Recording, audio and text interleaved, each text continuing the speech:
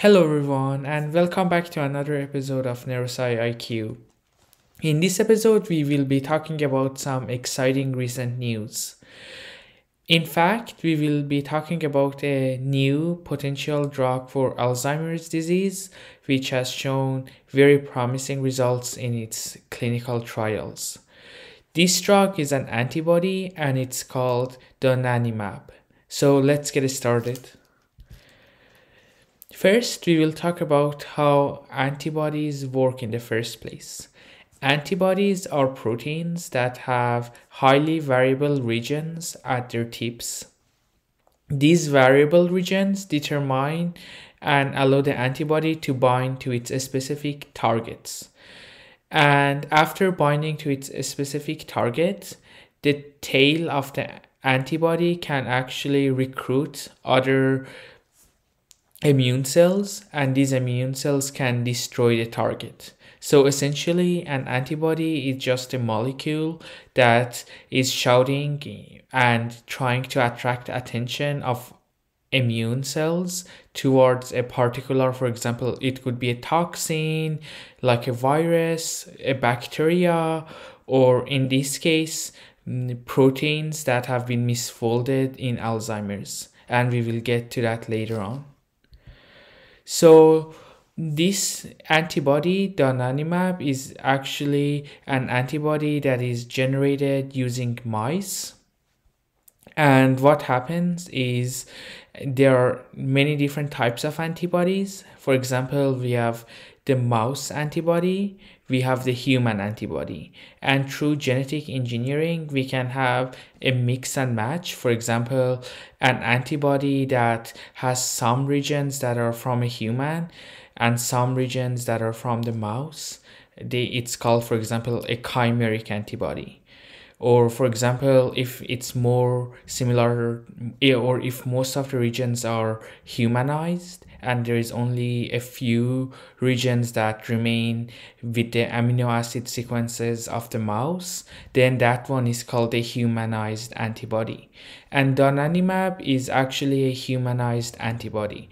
So even though it's grown or generated using mice, most of the sequences have been replaced with human amino acid sequences. And why we do this in the first place is, one, it allows the antibody to have a lower immunogenicity profile, so other molecules or other antibodies in your body aren't attacking the antibody because they think it's a foreign particle from the mice. And also this allows the antibody to go or remain undetected for a longer period of time, which increases its serum half-life. So it allows the antibody to stay in the body longer without causing a negative reaction and being detected. So again, what you have to remember from this slide is that donanemab is a humanized antibody. So now let's talk about Alzheimer's disease.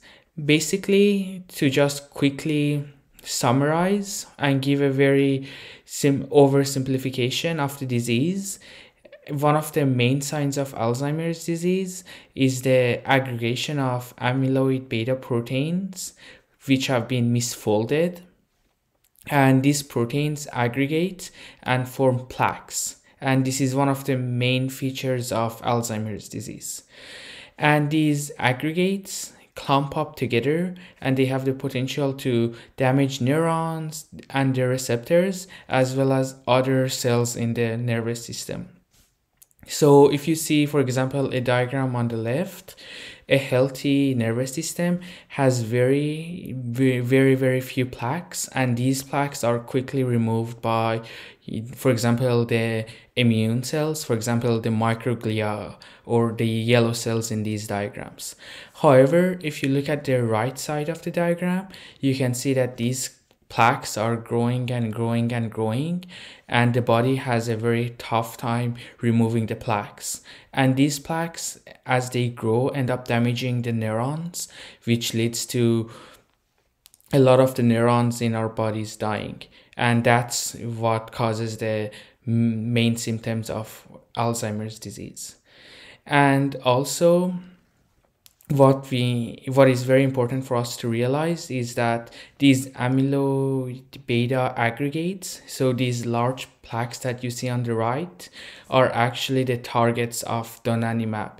So if you remember, the antibody is using its variable regions, which are specific to these amyloid beta proteins, and it binds to the amyloid beta proteins to recruit them. So now, just to reiterate, basically how does donanemab work? And the way it works is that the antibody has the right specificity to bind to the plaques in our nervous system, which are basically misfolded proteins. And these antibodies recruit immune cells such as microglia, so the yellow cells in the diagram, and these microglia allow